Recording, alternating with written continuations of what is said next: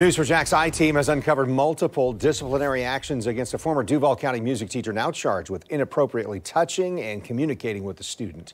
Jeffrey Clayton taught at Douglas Anderson School of the Arts more than 20 years before he was arrested last month. I-TEAM investigator Ann Maxwell has been going through his personnel file and disciplinary records today. Ann? Kent, many former students at DA as well as parents and teachers have been asking why nothing was done about Clayton earlier. The documents we obtained today show school leaders received multiple complaints about the music teacher and could have fired him years ago. Tonight we also have our first look at texts a local attorney says are between Clayton and the student he's charged with having an inappropriate relationship with.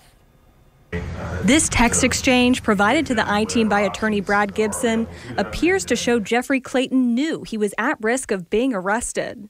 One message says, "Nothing is truly deleted. The easiest thing, even if they don't see what was written, is the vast number of messages and FaceTime at odd hours." Gibson is representing the student Clayton is accused of touching and kissing at his school office. In this conversation, Clayton purportedly texted, "Just so you understand why I'm texting you. Though I'm not giving up or giving in, I realize if the situation gets to where our phones are investigated, these messages won't matter." The response is, "I'm not sure I understand." The thread continues, "It means if they take our phones, it won't be tonight's messages that get us in trouble. It will be all the other ones that came before." Clayton's personnel file shows he was reprimanded in 2006 for conducting a private lesson with a student in his office during a teacher workday. In 2009, he received this letter from the Department of Professional Standards, directing him to refrain from any unprofessional actions or behaviors in the future. It warned if he didn't, he would face serious disciplinary action that could result in his termination. The letter says he had been offering advice concerning a student's eating disorder, even though he wasn't qualified to, closing the door of his office during student-teacher meetings, inviting the student to lunch and suggesting they might want to work out at his gym, and pulling them out of classes to check on their progress. But Clayton did get in trouble again. He was pulled from the classroom in 2013.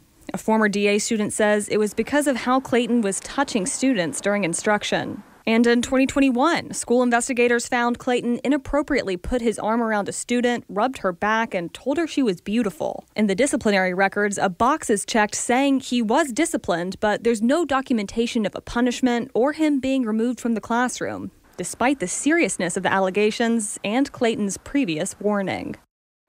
The chair of the school board responded to these new revelations today, saying she is appalled. Leadership was aware of the teacher's behavior as recently as 2021.